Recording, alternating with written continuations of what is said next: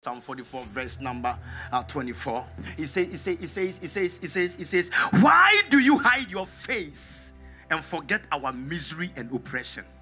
So when the face of God is hidden, he doesn't see your oppression. He doesn't see your misery.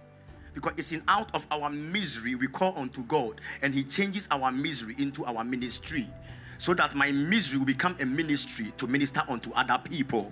Because everybody, your life is a living witness of what God can do.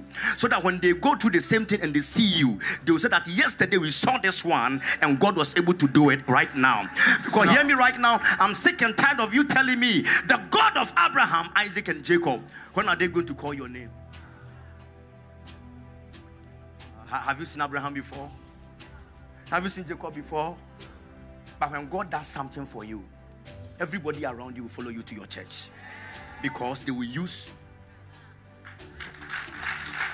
your life as a living proof.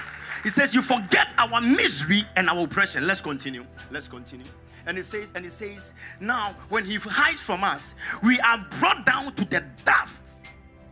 Our bodies cling to the ground. And God hides his face from you. Everybody can walk on you. Everybody can stand on you. People who are not even up to your level treat you anyhow. When God hides his face from you. But the moment he begins to shine his face on me, all of a sudden he says, God, now rise up and help us. Just because of one thing. Rescue us because of your unfailing love. It means when he hides his face from me and he remembers his love, he comes back to me. Because he will never hide his face from you forever. Today I came to announce to you the love of God. Amen. The love of God is about to be strong in your house. Jesus. About to be strong in your family. Jesus. It's about to be strong everywhere you go. Shout the love of God. The love of God.